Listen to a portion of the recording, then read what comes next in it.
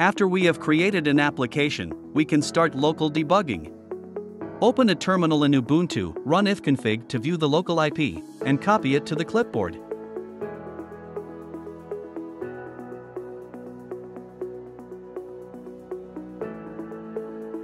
Run Zeus login in the project terminal to log in. After successful login, run Zeus config set simulator_host and paste the IP you just copied. It will automatically use the default port.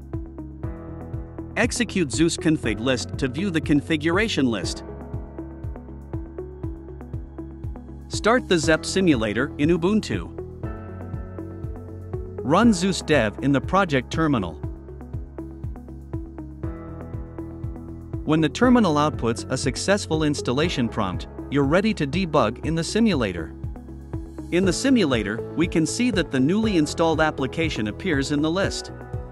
Open the Watch Simulator, press the Home button, find the newly installed application in the drop-down menu list, and click to open it.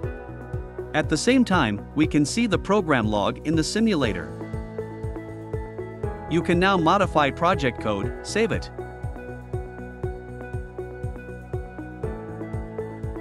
And then see the changes updated in the simulator.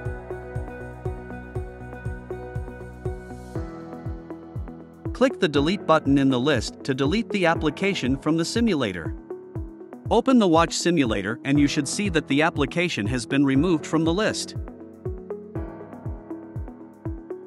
Now you've learned how to debug the simulator locally. We look forward to your continuous exploration.